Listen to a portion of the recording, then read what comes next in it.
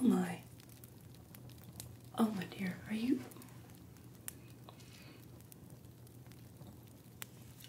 okay? Well, I'm so sorry you had to come in when no one was here. I assumed the house let you in, sensing you really needed help, and by the looks of it, you most certainly do. Let me put these down really fast. I'll just... Okay. What exactly happened here? Well, darling, you're covered in mud. Head to toe. You look as if someone threw you into a pond. You've got... Well, your face is covered in mud, and your clothes are covered in mud, and you've got some scrapes on your face, and you have... Is that moss? Is that pondweed in your hair? You truly look like you were thrown into a mud puddle and then dipped in a pond. You were thrown into a mud puddle. Forgive an old woman for the obvious question. Why? I wouldn't believe you if you told me. Well, the benefit of being a very old mage is that I have seen a lot. You will find there's very little I don't believe these days. So, please explain.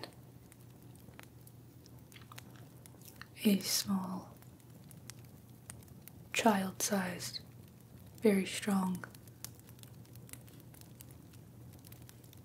frog, turtle-esque creature demanded to wrestle you for your honor? Oh no. Webbed hands. Beak.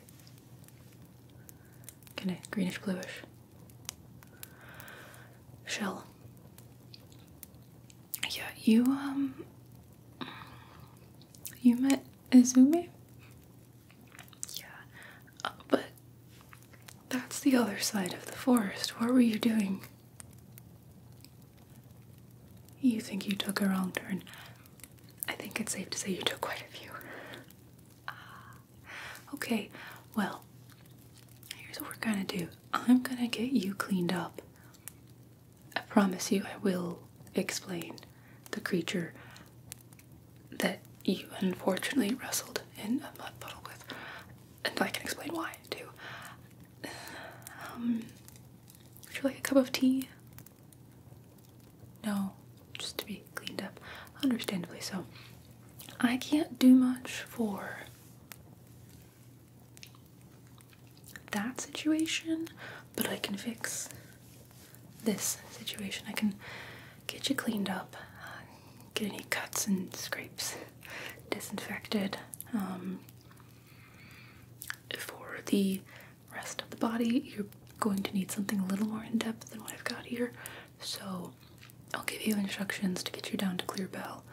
You're gonna look for the inn right before you cross the bridge into Fairpoint Port. She'll take great care of you there, okay? Okay, but let's get this fixed up. But still, what were you doing on that side of the woods? Okay, you were trying to get to... Oh, you were trying to get to Clearbell. Yeah, that's the other way. Okay, I'll give you directions to where you were trying to go, and we'll go from there. Okay, I think first, I'm going to address the hair situation, because you have... Do you care if I touch you? Okay, great.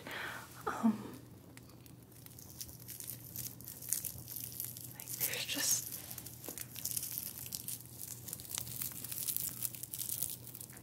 You've got a lot going on up there.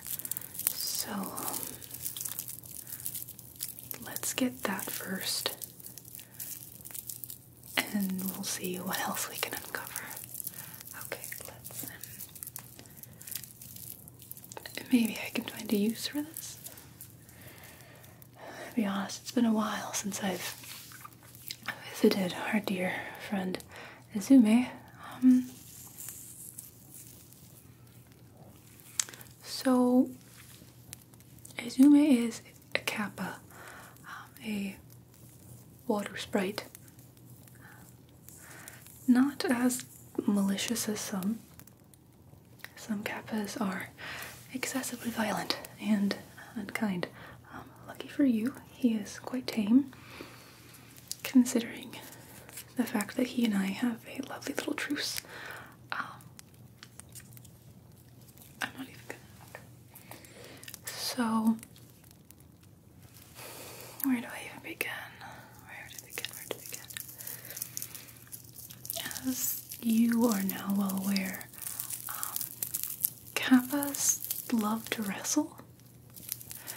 They're mischievous little tricksters. They are childlike in size. He won't get any bigger than that. Does have a beak. Does have a shell.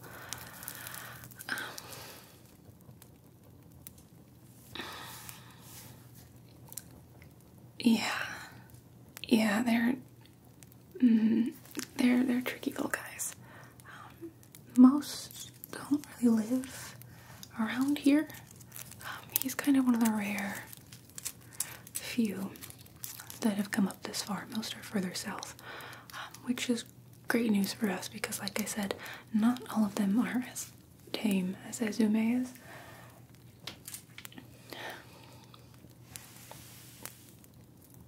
They, well, how do I put this delicately? Kappas are water sprites that believe that there is a magical ball of power that other bipeds hold in their sphincter. Yeah.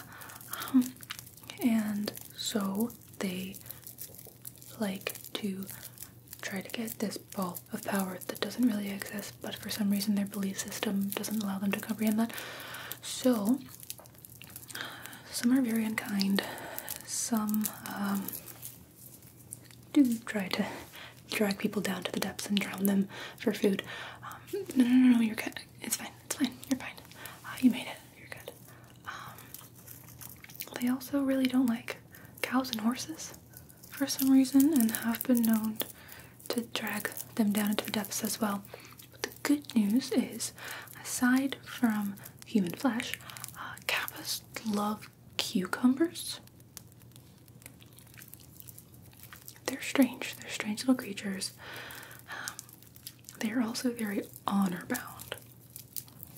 So, you are spared from the orb of power seeking, because once upon a time, goodness, how long ago was that? I had the misfortune of running into him in the forest myself, and thankfully I was in fact tending a garden that same day, and I just so happened to have cucumbers on hand. As fate would have it, he wanted the cucumbers, desperately so. He informed me that it was either the cucumber or I think it was my right arm. Yes, I believe he was starting to eat my right arm.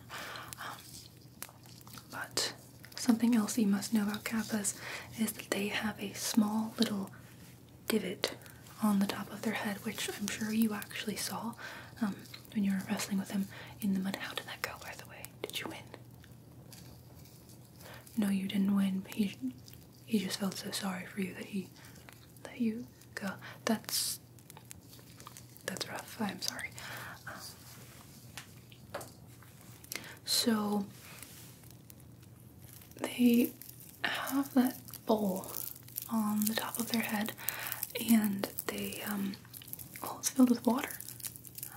Seeing as they are water sprites, that water that is in that divot is somewhat where their power is held. So if while wrestling you can get them to tip over and drain that bowl of water on their head, you can drain them of their power.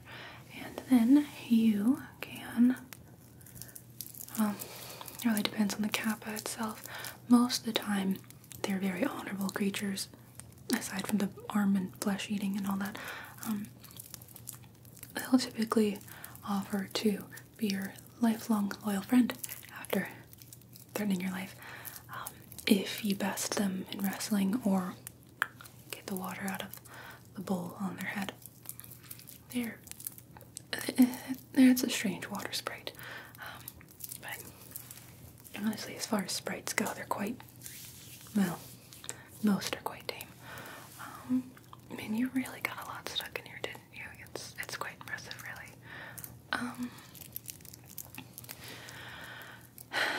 But anyway, this story, I was challenged to either give him my cucumber or give him my right arm, and seeing as I took personal offense to both being requested, knowing a little bit about Kappas, I did then bow to him, which is something you can do if you find yourself in the situation, because if you can get them to bow back, they might just drain their bowl of water. I bowed very, very, very low as to show him the most amount of honor I possibly could, and he was so impressed with my bow that he bowed back to me, thus tricking him.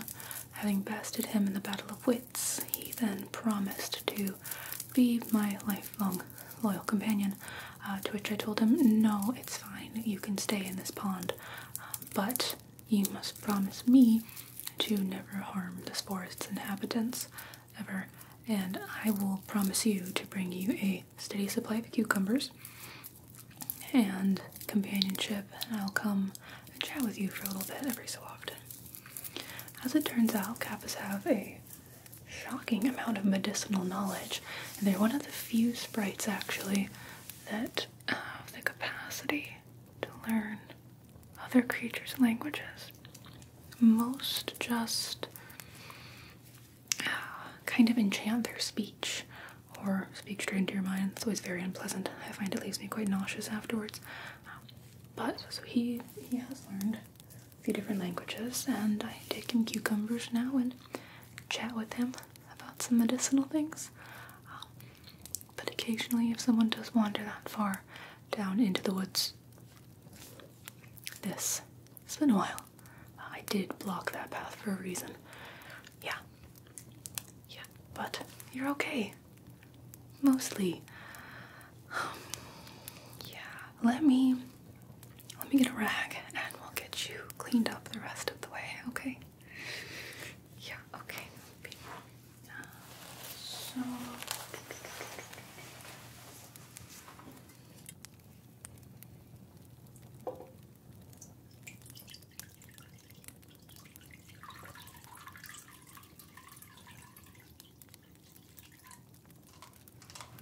okay. I am just going to take this bowl of water here and the rag and wipe your lovely, lovely face off, because you could use it. You could use a full dunk in a hot spring, to be frank, but fresh out of hot springs, so yeah. You feeling okay, at least? As good as to be expected after getting wrestled to the mud by a child-sized water sprite. That's fair. I do apologize. Maybe I should really put a Kappa warning sign up. Most around here don't know what they are, though, so I don't really know if that would help or hurt the situation. But again, you really shouldn't be on that side of the woods anyway. It's quite dark over there, and there's all sorts of nasty creatures in these woods. You really should be much more careful than that.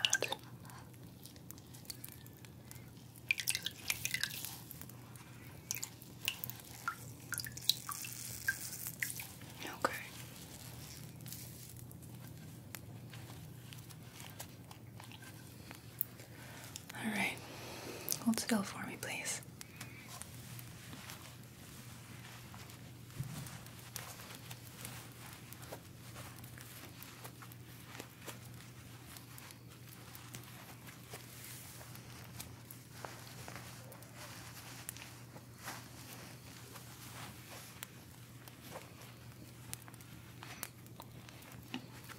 impressive amount of mud, truly.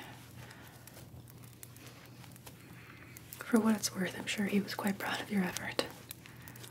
Not very comforting. Okay, sorry. Yeah, I don't quite know why they like wrestling so much. That was never really explained to me. I was a little too afraid to ask.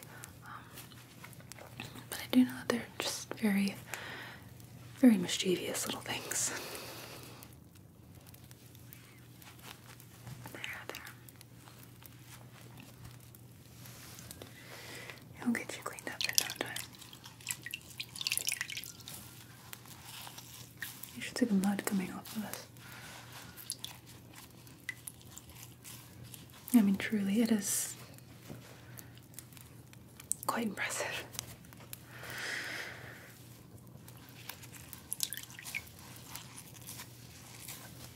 Okay.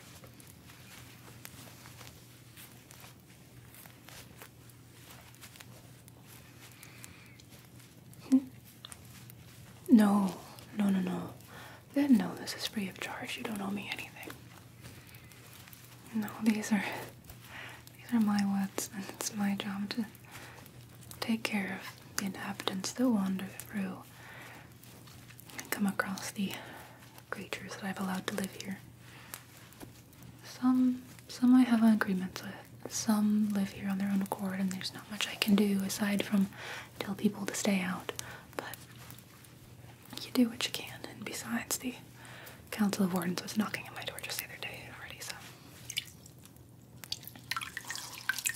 Oh, it's just a misunderstanding. You know how these things go with the Council of Wardens and all.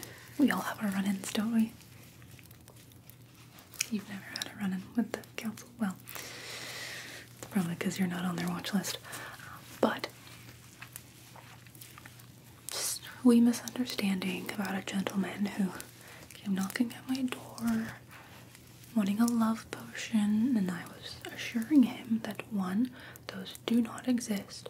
2, the thing that people have created to make you think it exists is quite dangerous and ill-advised and really quite not ethical. So I informed him kindly that I would not be making him anything of the sort, and he could kick rocks on his way out. To which he assured me that he would report me to the council, and I assured him that they've been trying to get me on something for years now, and it's not like they're gonna start actually getting something now. And then, he tossed a few insults my way, and then asked for a sleeping potion, and that was very suspicious. So I turned him into a toad. I mean, what am I gonna do? Just let some weirdo run around? I don't think so, no. So I turned him into a toad, and then I had a council member on my doorstep the very next day asking about a very suspicious incident with a toad that was talking and claiming quite adamantly that I had turned him from a human into a toad, and that it sounded exactly like something I would do. Naturally, I assured him that the toad must be crazy, and I had no idea what he was talking about. Well, of course I didn't turn him back into a human. He's trying to get love potions. No, he can... I did put a loophole in the toad spell, if it makes you feel any better. The day that he can actually make someone like him for who he is, instead of putting weird things in their food, then he'll turn back into a human. Until that day, he is stuck with his outer appearance looking quite like his inner appearance in my mind. So, I don't remember why I was telling you that story though. How did we get there? Oh, the council. Yeah. Ultimately, you don't owe me anything for this, because they already had a few run-ins with me this week alone, and if you go back to the capital now and tell them that a creature that I have an agreement with in my woods wrestled you to the ground and threatened you, you could imagine how that might look bad for me. So, I take care of you, you don't go to the council, everyone's happy, right? Right. Perfect. Okay, just about cleaned up here. So where were you trying to get to anyway?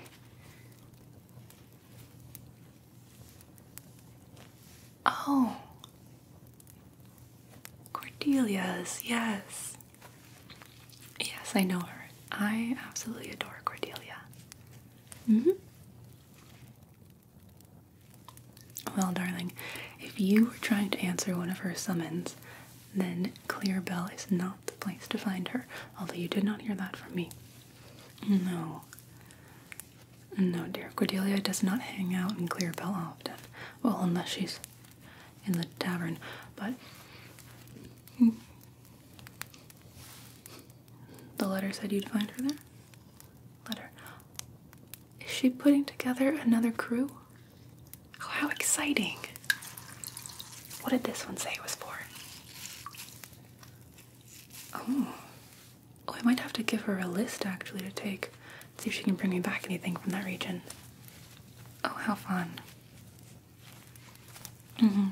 Cordelia is very well known around here. Yes. No, you won't find her in Clear Bell, although I will still give you the directions to there because you could use it. And although Cordelia might be one of the fiercest and most fiery ship captains in many known ports, she does value appearance, highly so. So I would recommend really cleaning yourself up before asking to be one of her crew members. How do you know how to spot her? Very funny. Oh, you're serious? Oh, well, I just assumed if you're answering one of the crew requests she put out, that you had heard her tales. Well, that's strange. Well, she'll be very happy to tell them to you. All you have to do to find Cordelia usually is just listen for whoever is barking orders the loudest. But if you are looking for physical characteristics, just look for the trail of long red hair sticking out from beneath the captain's hat, a crow on the shoulder, and a very impressively carved pipe from the horn of a horned squid she hunted down in the northern ocean. She is a character, and I absolutely adore her.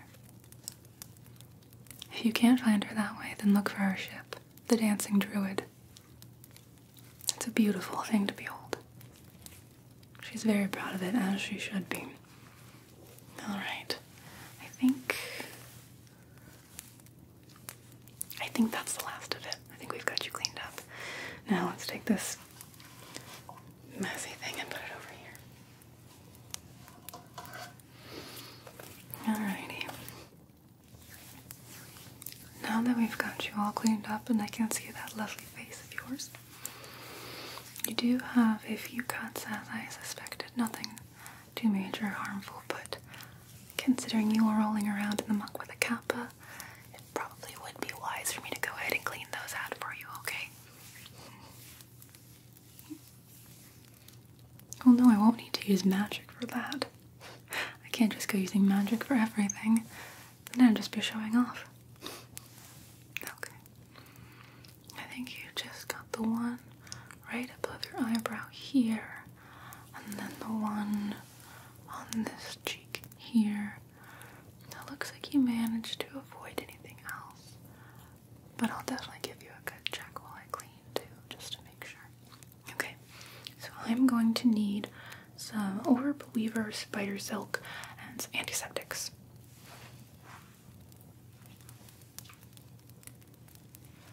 I got a fresh batch in just the other day. Lucky for you, unlucky for the spiders.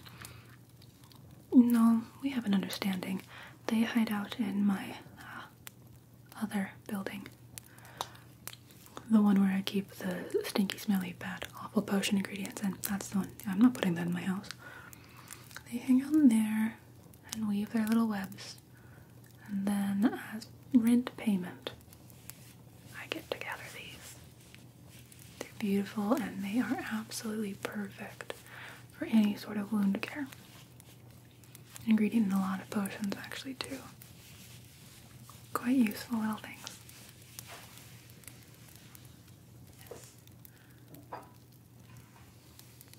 This batch, a little bit of homemade antiseptic.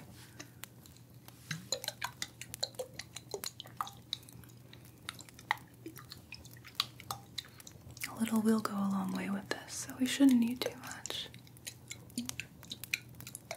No, it won't burn too much. It's orange in color because of some of the ingredients that I use, one of which is a numbing agent, so that whenever I apply it, instead of you feeling a burn of an antiseptic, you just kind of have a general pain reliever applied instead. Okay.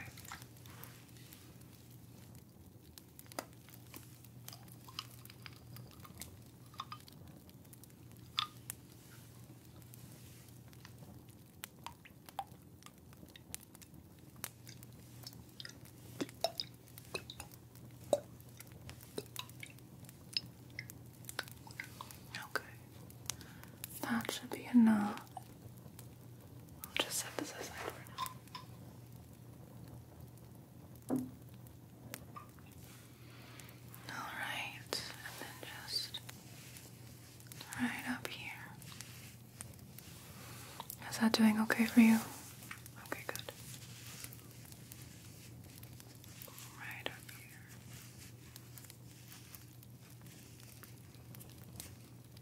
It's not too big. It should heal pretty quickly, actually. No, you won't need a healing potion for this one. Besides healing potions, they are not they're cracked up to be. They don't quite do what everyone thinks they do. Well, everyone just assumes that a healing potion instantly heals everything that could ever possibly be wrong with you. Not the case. It can speed up the healing unless you have a very, very, very, very strong healing potion. Your body is still going to need to claim its healing through sleep. Most of the time, you'll need to eat more, sleep more, even if you take a potion, actually, especially if you take a potion. Because what the body would have normally claimed through natural processes is now sped up, so you'll find yourself ravenous and very sleepy. Okay. You think?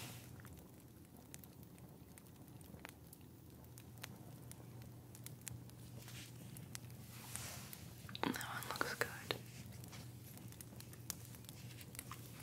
Alright, next one.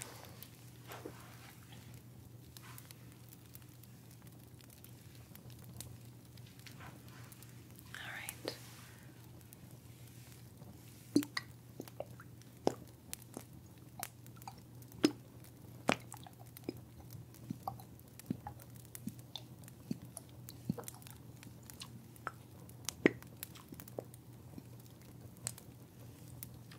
Okay. That should be enough.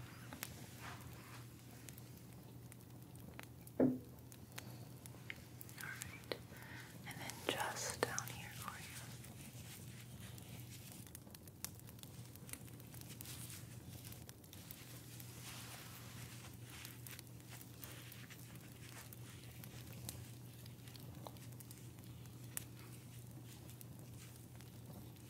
It should have you right as rain in no time.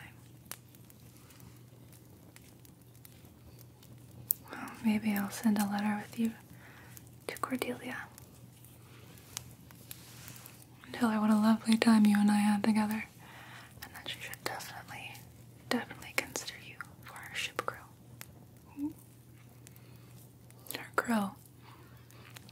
Our crow's name is Edward. He goes by Ed, though.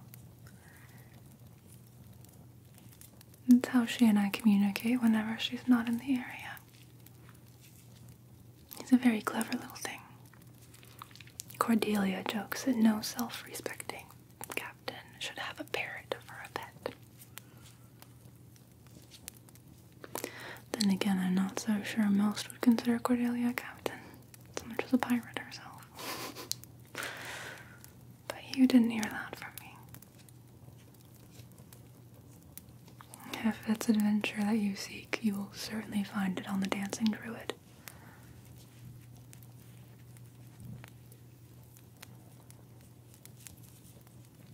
Alright.